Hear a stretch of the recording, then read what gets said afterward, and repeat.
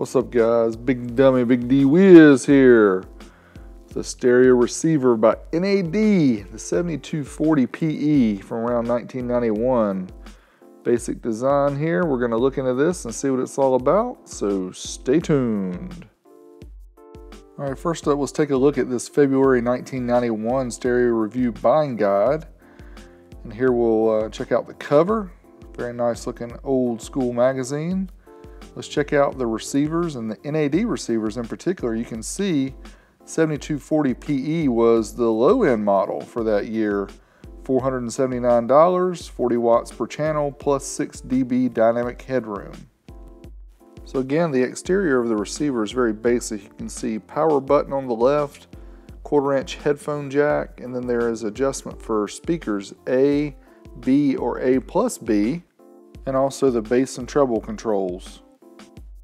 The model of this stereo receiver 7240PE is shown, and the power envelope. We'll get to that later, what that's all about.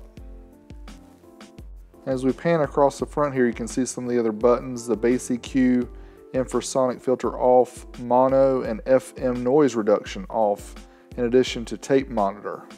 The unit only has 5 AM and 5 FM tuner presets, which is interesting. There's a selector for CD, phono, tuner, or video modes, a low-level button, and also a loudness for boosted bass and treble at lower volumes.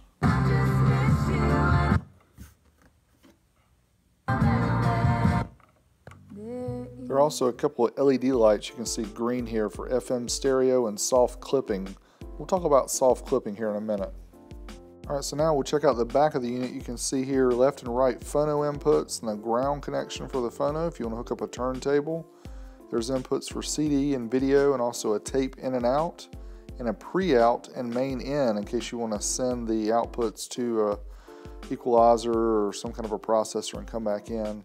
Here are the bonding post outputs, very good quality. There's A and B bonding post connections and a soft clipping switch. Enabling the soft clipping is supposed to level out the clipping of the amplifier and make it so it's not so harsh on the speakers. There are also connections for external antennas, AM and FM, so you can get your talk radio on, and an impedance switch from 8 ohms to 4 ohms. By default it's set at 8 ohms, so we'll leave it there most of the time. And there's a couple of outlets so you can hook up your CD player or tape deck or whatever to the back of this unit. I'm sure many of you guys are like me and want to see what's inside this joker, so take off the 6 screws on the outside of the enclosure, and then we'll lift off the top and check it out here. Now this is after it had already been cleaned, so I'm going to reverse here a little bit and go back to when I first got it. You can see all the dust and dirt and everything on the inside.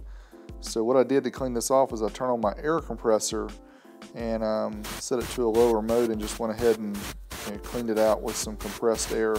Got it much cleaner, and also got some contact cleaner in there on some of the essential components to make sure everything is in good working and clean order. Some of the interesting things you'll note here on the left, the 80 volt 6800 microfarad high voltage rail capacitors, also the large power supply on the left. And notice the speaker wires that are coming out here. You can't tell by the picture, but they're around 20 gauge. Way too small in my opinion. And in the middle is the heat sink, which is a thin piece of aluminum to keep the transistors nice and cool. There's a couple other things here that I'm going to show you as well that are interesting.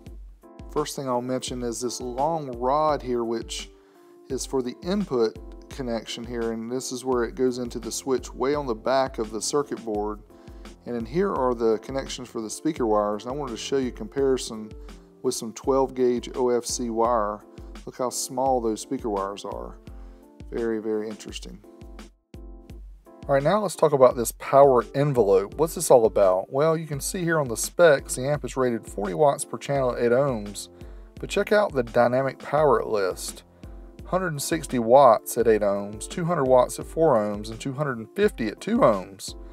This amp is designed to deliver large amounts of power in short peaks. You can see here 200 millisecond, it still does 100 watts per channel, but IHF certified it can deliver up to 250 per channel, and that's quite impressive. Before we get to the amp dyno test, I wanted to do a quick sound demo of this amp and the Radio Shack Optimus LX5 speakers. I think you'll find they sound pretty impressive. Check this out.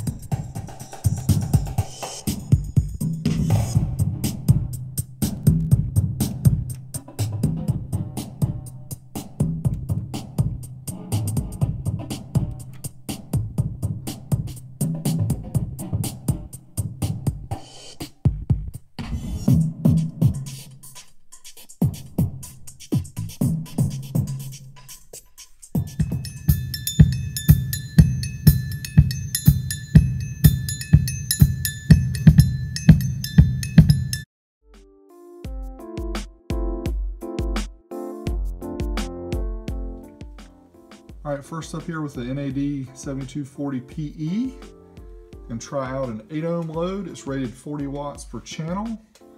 And we're going to try the test at 1 kilohertz. Let's see how it does.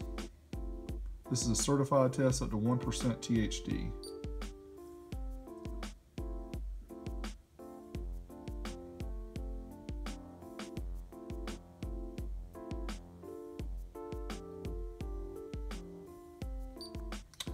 Oh yes, double the rated power, 83 and 80 watts. And don't worry about the voltage there because we're using a DC to AC adapter for the dyno. It's the only thing to take into account here is this. And I don't have the clamp hooked up so we can't see the current pull because I don't have a way to separate out the AC voltage yet. We'll do that in the future, but very nice. Double the rated power. Good job, NAD. Let's try it dynamically now, see how it does. It's rated 160 by 2 according to the manual.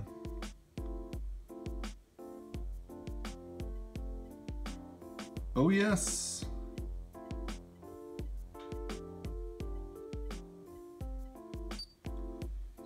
$217,204, so it does better than it's rated to do.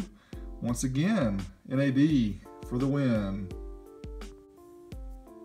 All right, this time we're going to try the NAD at 4 ohms certified. It's not really rated in the manual anywhere to do the certified run at 4 ohms, which is up to 1% THD. We're going to try it anyway at 1 kilohertz.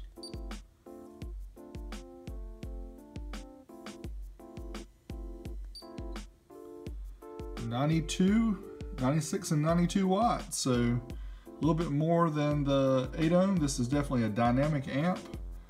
Not crazy more power than 8 ohms. We got 83 and 80 watts, so with a consistent sine wave, that's not where it shines. It's in the dynamic peaks that we've already seen that it goes crazy, so still pretty good.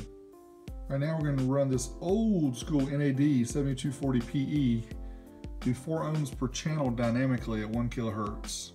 Says in the manual to do about 200 watts per channel, but we've already seen 200 watts per channel at 8 ohms, so I don't know what it'll do. Let's see.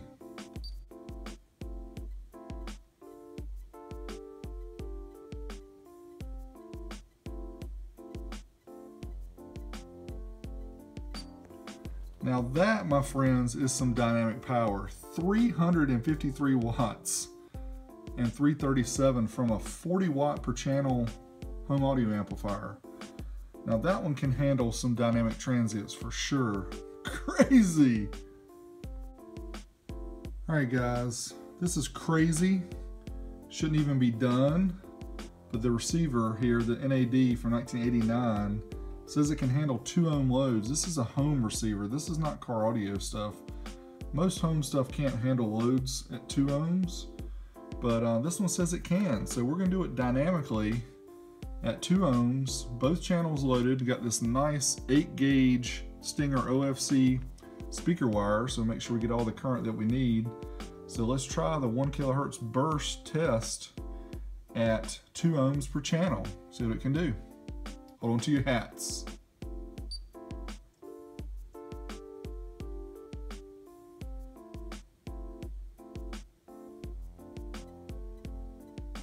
What?